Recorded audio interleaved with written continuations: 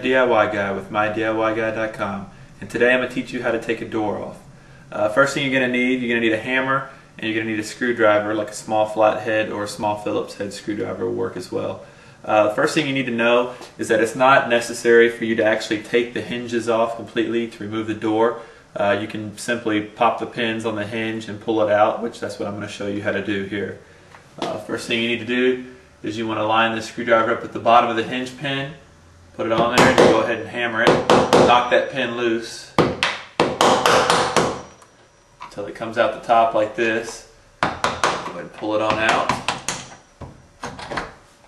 It's a lot easier to go ahead and leave the door shut when you're pulling the pins. That way the door stays in there and you're not having to support it, and it's not putting pressure on the other hinges that have not been pulled loose yet.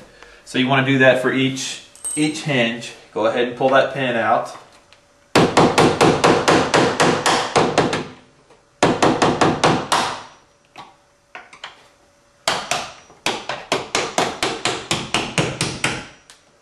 So once you get all the pins out, you want to take the door. You want to make sure you have all your hinge pins loose and out. Go ahead and take the door by the doorknob. Maybe support the bottom of the hinge on the door with your hand here. Go ahead and pull it out. Pull it completely out, and that's how you remove a door.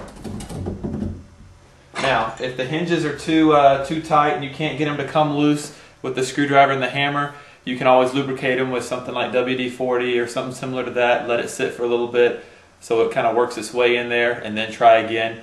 That should release it if it's rusted shut or anything like that. I'm the DIY guy with MyDIYGuy.com, and that's how you remove a door.